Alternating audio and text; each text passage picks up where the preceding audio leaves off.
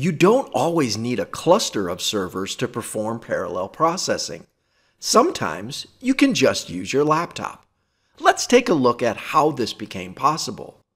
A CPU's clock speed tells us how often instructions can be processed. Represented here are clock speeds of various CPUs from manufacturers like Intel and AMD. Their speeds increased by orders of magnitude, from millions per second to billions per second. A linear trend line through the early years shows that during this period of dramatic speed boosting, the same program code could run much faster by simply running it on a newer CPU. But when we bend the trend line to fit the entire time span, we can see that the rate of change decreased during the latter years. Increasing speed was no longer worth the cost in terms of power consumed and heat dissipated. When I overlay a second y-axis, you can see why the number of instructions performed per second could continue to rise even though speed decreased. It's because work, once done by a single processor, was now divided among several processing cores.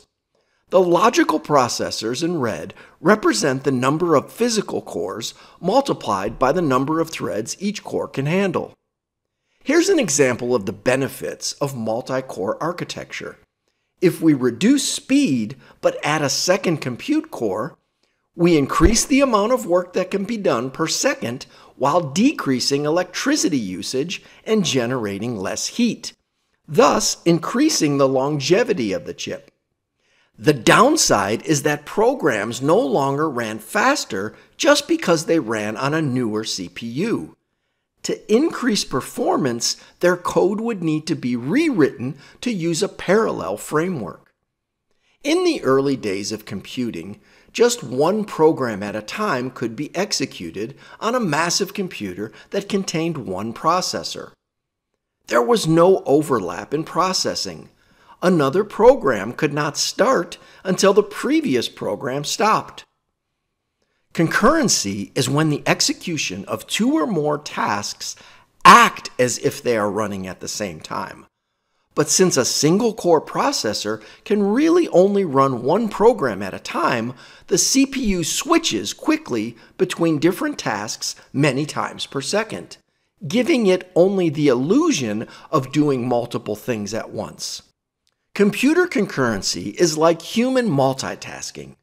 We are wired to be monotaskers, meaning that in most situations, our brains can only focus on one task at a time. When we think we're doing multiple things concurrently, we're actually task switching, just like a single core CPU. Concurrent does not mean parallel. True parallel processing requires multiple computational units.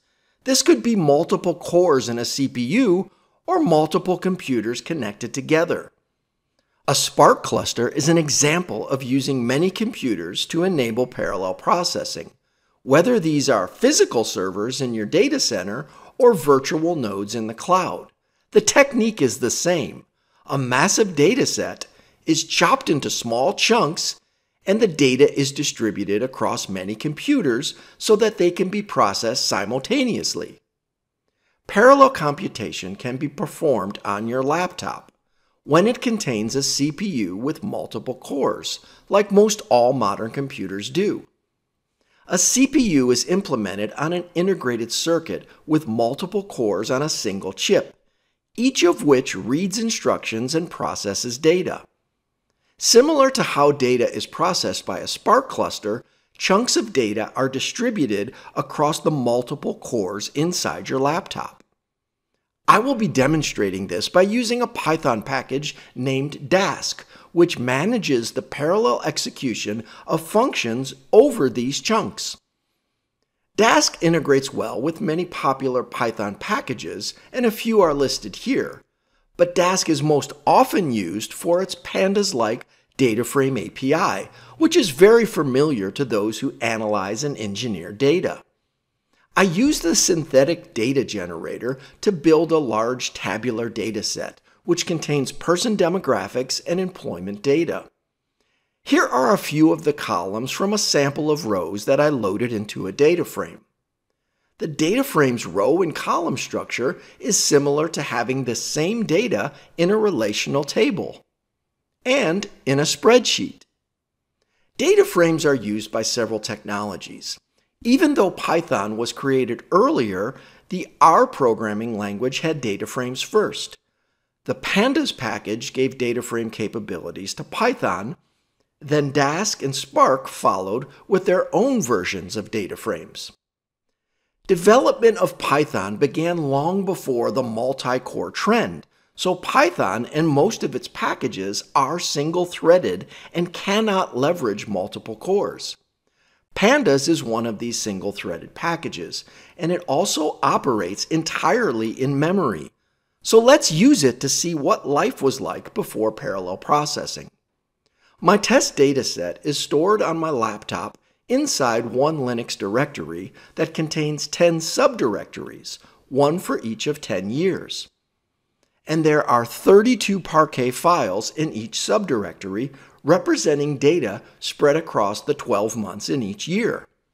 So the full dataset contains 320 files with a total of 200 million records spread across 120 months. Now we'll see what happens when we try to load this data into a Pandas data frame. I ran a series of programs, with each trying to load one additional month's worth of data.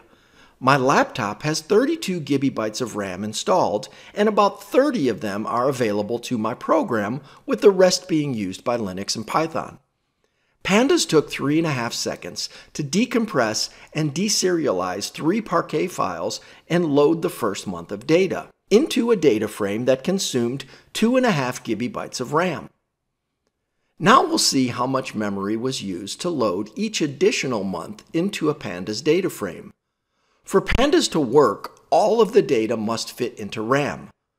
The program that attempted to load 13 months of data completed successfully in 36 seconds, but nearly all of my RAM was used up. When I ran a program to try to load 14 months of data, my laptop completely ran out of memory and swap space, so Linux invoked its out-of-memory killer to end my program, reclaim the RAM, and prevent a laptop crash. Here's a graphic representation of how many months' worth of data I was able to successfully load into a Pandas data frame.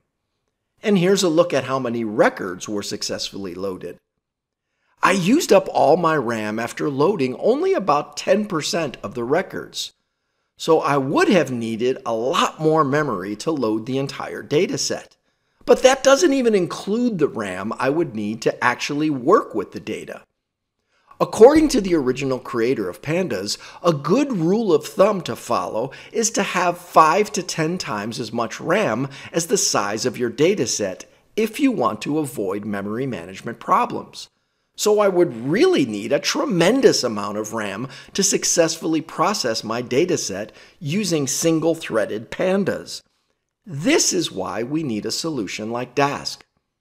Python allows only one thread to have control of its interpreter, but Dask gets around this by running a Python interpreter on each core, and it avoids loading the entire dataset into memory by reading small chunks from disk, performing the necessary processing, and then throwing away intermediate data as soon as possible. Let's look at a few simple code examples. Here, I'm defining a Dask data frame by providing the name of my high-level directory.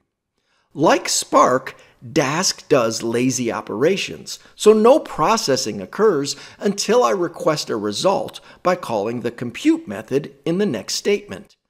Here I'm asking for the top 10 most frequent last names among all 200 million records. Like Spark, Dask builds a task graph to coordinate the execution of parallel functions. Here's a small excerpt of the graph produced by my top 10 last names code. Each circle on the graph is a Python function, and this graph has 6 layers of functions. The first 3 layers call 320 functions because my dataset contains 320 Parquet files.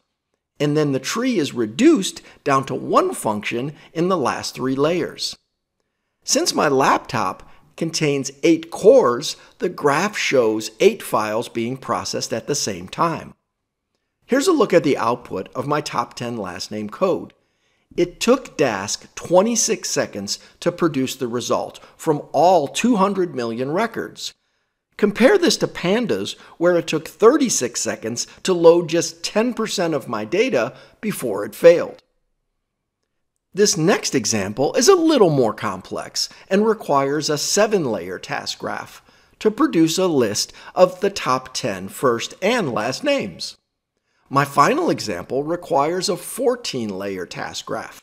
First, I calculate each person's age, then I compute the average salary by gender for people between the age of 30 and 60.